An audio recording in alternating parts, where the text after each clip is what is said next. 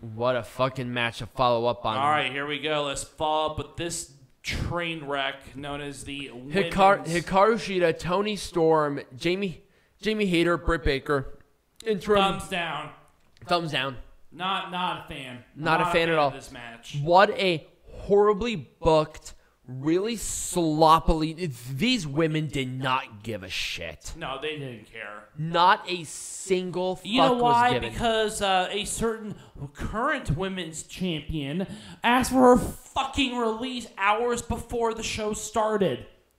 I'm so upset. And guess what? Here's the thing.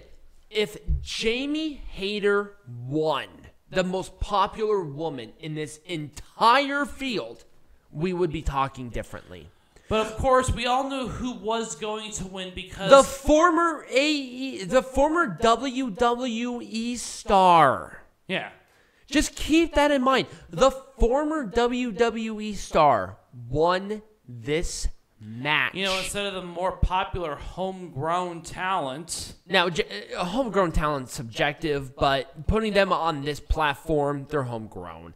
Hell, I would have been okay with Hikaru Shida or even Britt Baker Bully winning this shit again. But no, they gave it to Storm. And I like Toni Storm. She's just a victim of circumstance. Yeah. This crowd was dead. Oh God, this was the This was a disservice. This was the potty break. And this shouldn't have been the potty break match because we literally have the next match, which was it. Number one, thumbs down. Just no.